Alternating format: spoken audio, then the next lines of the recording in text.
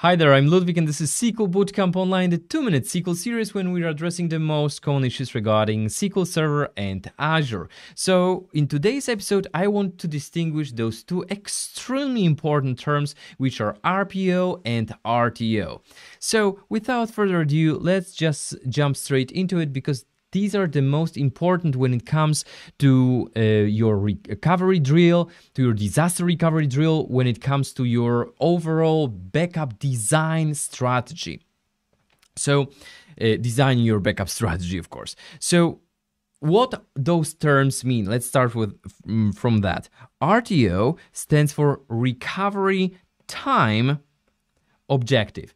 RTO means based on your SLA, so that your service level agreement, which defines how you'll be providing your services to your customer, to your client, to your employer, right?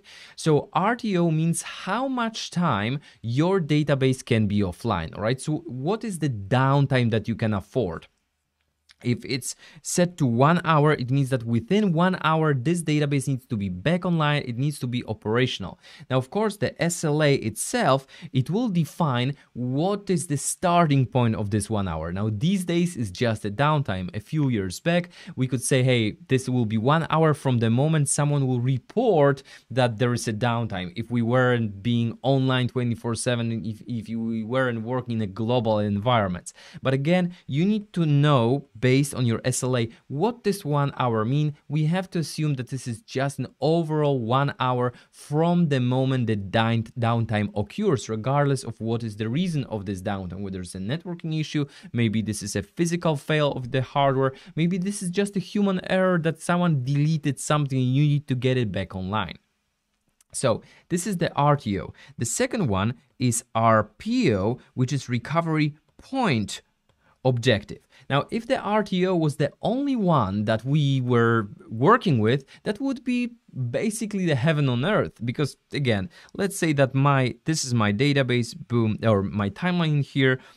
I'm taking some backups in here. Those backups may be very large. Let's say that my backups are 2, 3, 5, 7 terabytes large every single time I'm taking that backup. If my backup, if my failure occurs somewhere in here, what I can do is I can just say, all right, I have 1 hour and I'll just take the database backup from 2, 3, or 5 years ago. I'll recover my database within this 1 hour window in here and I'm good to go, right? Because this way I would meet my recovery time objective. But unfortunately, I also have my RPO, so recovery point objective. And recovery point objective, as the RTO works this way, recovery point objective works this way. So how much data I can afford to lose, all right?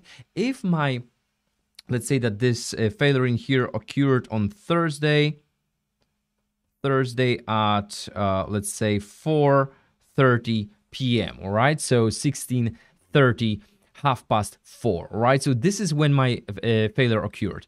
If I was taking all of my backups, let's say I was taking my transaction log backup every 3 hours, all right, for the sake of example. So my transaction log was being backed up at 3 a.m., at 6 a.m., at 9 a.m., at noon, and then I had my next backup at 3 p.m. If my RPO was set to also 1 hour, it means that I cannot afford to lose more than 1 hour worth of data from the moment this failure occurred, all right? So I can lose all of the data from between 15:30, so 3:30 to the 4:30, and that's it. Now, if I took my latest backup, my last backup was taken at 3 p.m. at 1500.